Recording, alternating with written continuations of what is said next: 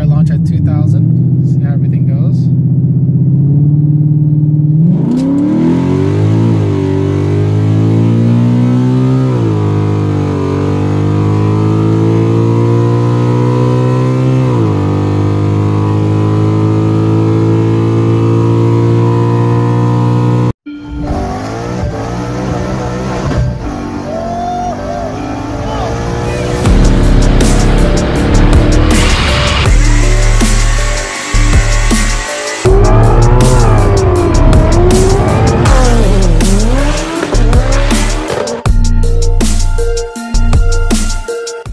Boss 302, LE47s, and free-flowing exhaust.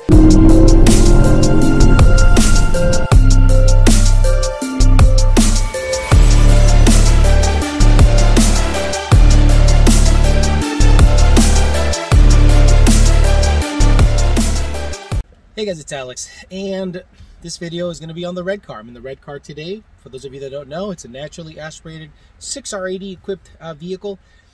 It has a 6F converter, GT350 intake, GT350 throttle body, Steeda open air element cold air, stock trans, 373s, and headers, ultimate headers and free flowing exhaust.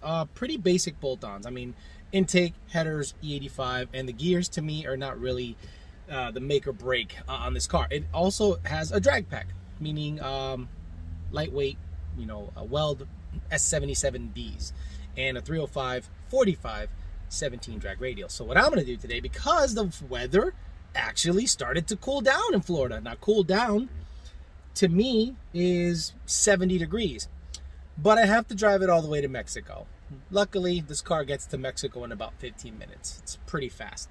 So I'm going to see without any traction compound. I'm not going to use any traction compound today. All I'm going to do is run it on the street tire or on the ET Street R, just a dry burnout, and see if I can get better than an 11.7 on the street. A couple of customers of mine have copied the setup except for the 4C converter, and they've cut like a 1.7 to 1.6 60-foot time at the track, and they've gone 11.4. I don't think this car is ever going to go the same at the track than it can here, simply because of the 60-foot. Now, there is a couple of ways I'm going to remedy that. I'm going to buy a set of Phoenix or Hoosier bias ply slicks for the back, because IRS and slicks are favorable for a couple of reasons.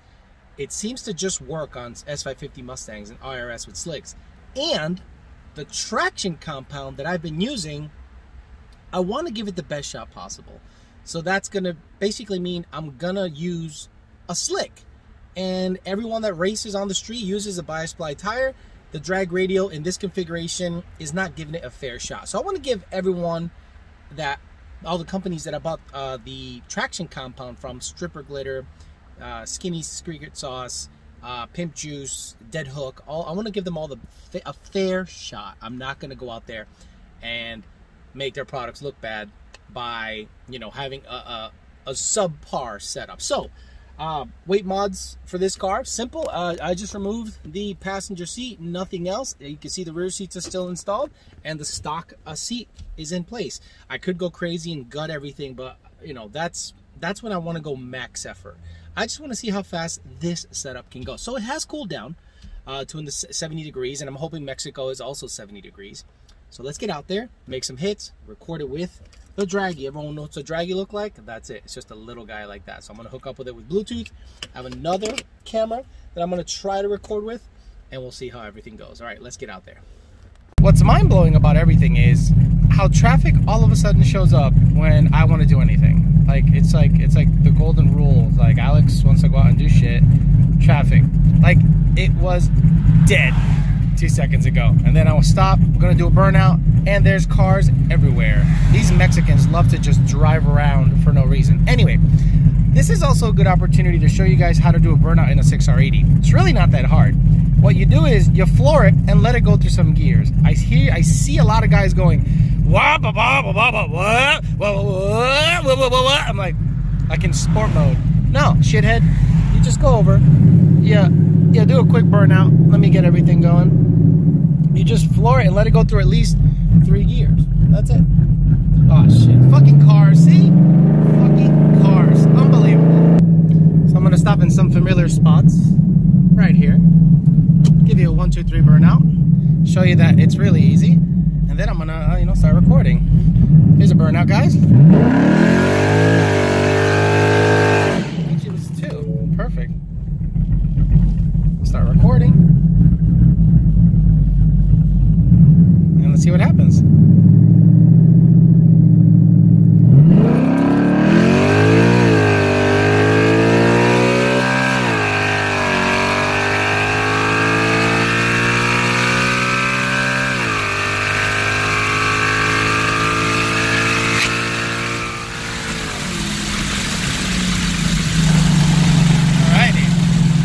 Let's see what this pig ran.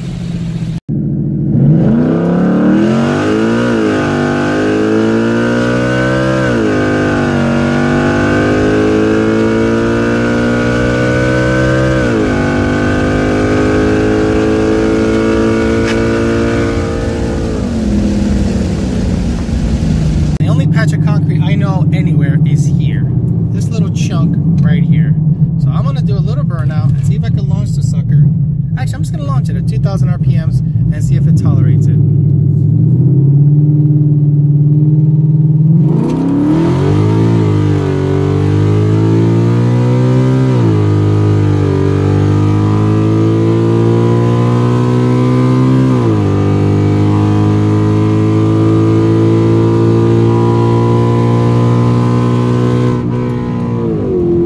Whoa, what?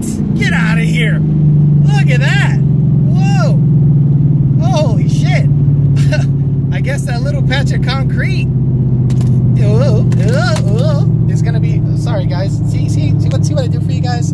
It's not easy being me, it's a one-man show. But look at that, the sucker. Let me stop recording and take a peek at the data. Oh, look at that, it's right there. Let me turn the AC on. So look at this. 60 foot. What did it come for 60 foot? 1/8, same shit. Garbage. I'm telling you, it could have, damn it, too much.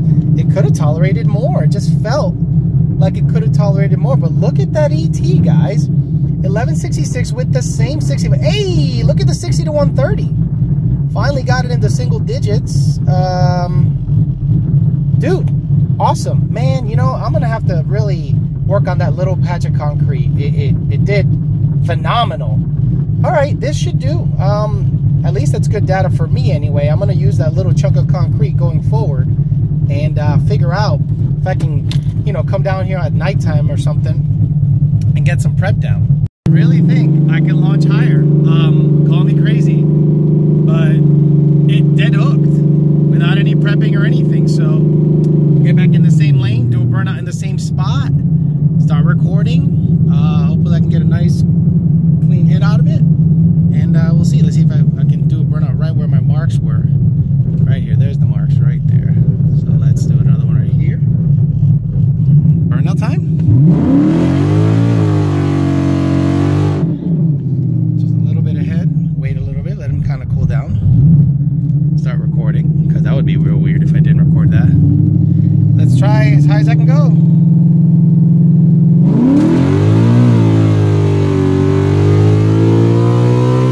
Okay, so abort run.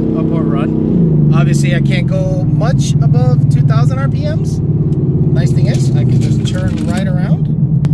Okay, so what I'm going to do is I'm going to get the tires warm before the bridge, not on the bridge, and you know, then get to the bridge and do what I got to do.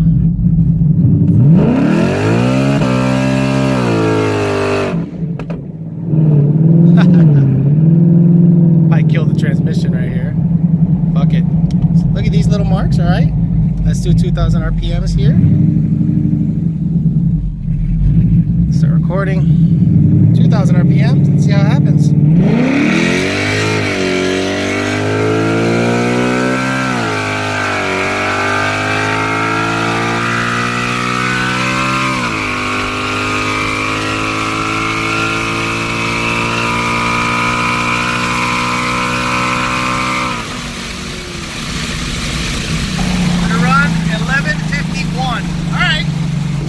Wasn't as good, but pretty repeatable. And I didn't record that, so good thing I had it on the phone. Try try launch at 2,000. See how everything goes.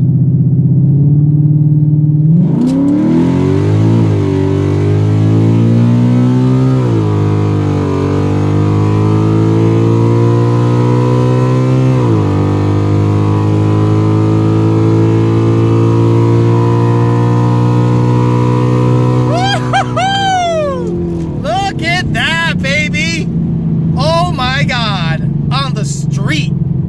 Oh man, oh my god, that little bridge is hooking. Wow. Let me just take off here. No prepping, no nothing. No burnout. Okay, and let's see if this thing records properly. I'm gonna try launch at 2,000. See how everything goes.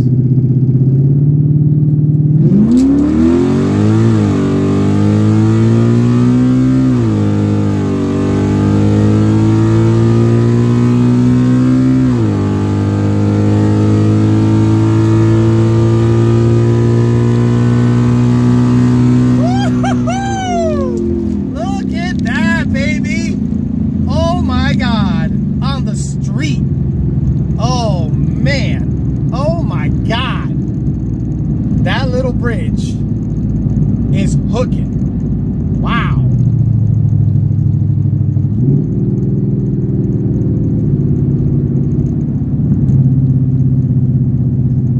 Ugh.